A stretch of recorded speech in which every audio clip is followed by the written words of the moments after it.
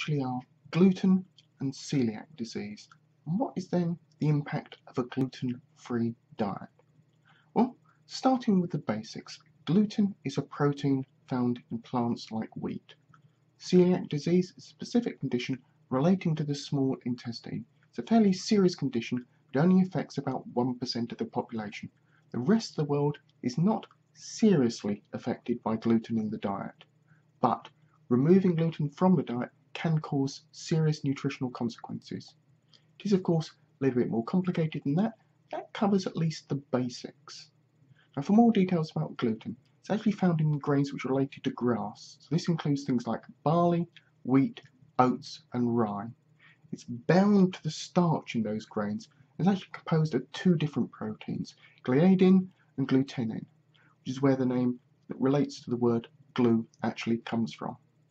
These proteins are actually responsible for most of the proteins you actually consumed in flour-based products. They're needed to make bread rise, and also give dough the strength and elasticity it needs.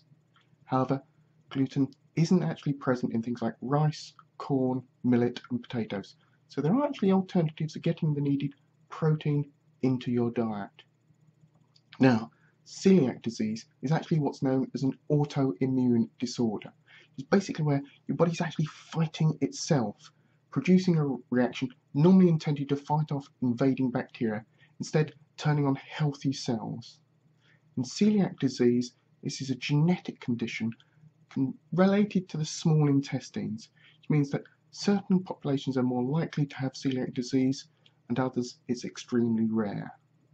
The body is actually reacting to the presence of gliadin in the food.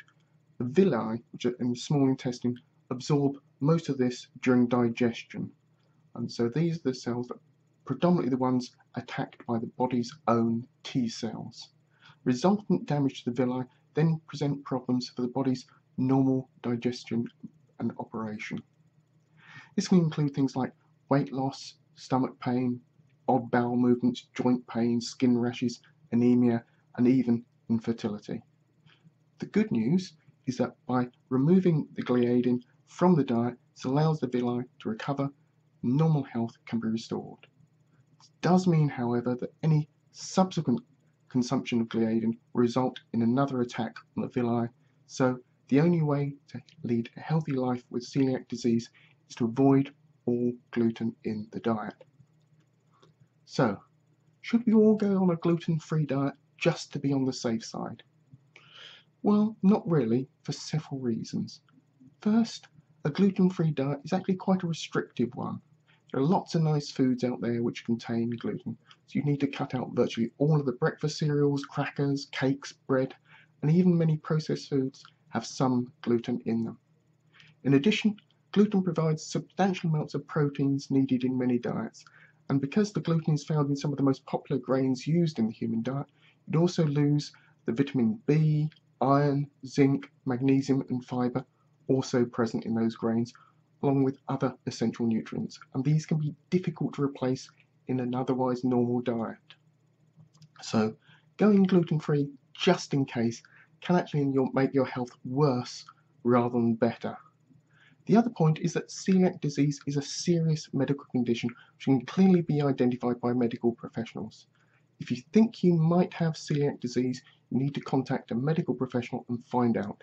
If you have it, you need to cut out gluten. If you don't have it, there's no real need to bother to cut out gluten from your diet. But this brings us to another condition known as non-celiac gluten sensitivity. This is actually reported in about 5 times as many people as are actually diagnosed with celiac disease. But is it a real condition? Well, firstly, there is no actual damage to the villi or any other detectable signs normally associated with celiac disease. But that doesn't mean that nothing's happening, but also that the symptoms aren't necessarily related to gluten. In blind tests done with supposedly gluten-free diets, patients reported reduced symptoms no matter whether you're on the gluten-free diet or not. So instead, what's likely to be happening is an excess of certain types of carbohydrates in the diet, which draw water into the gut and then begin a process of fermentation in the gut itself, and lead to the symptoms that people report. And these carbohydrates are actually present in wheat, but also present in other foods like lentils and mushrooms. So it might be possible to change your diet and test to see if these symptoms persist, or alternatively cut down some of the carbohydrates in your diet and see if that works. So that's a bit on gluten. It's an important complex protein in the diet. One may also cause some serious medical problems.